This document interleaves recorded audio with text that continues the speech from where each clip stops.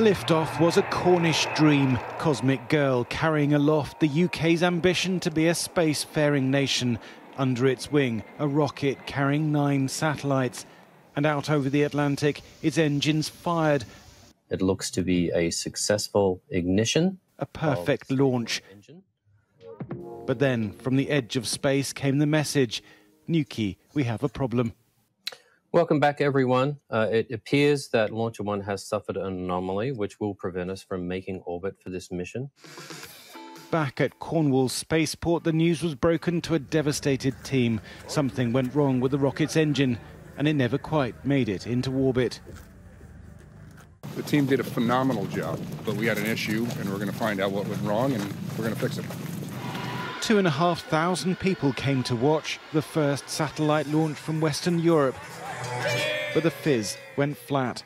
I feel gutted for them. They're putting all that hard work and it's just not come to fruition, has it? I'm a bit disappointed because it didn't get up all the way. Spaceport Cornwall proved it can launch rockets from a normal airport, and it will try again. But disappointment first time around is hard. Awful. To be honest, I'm not gonna lie.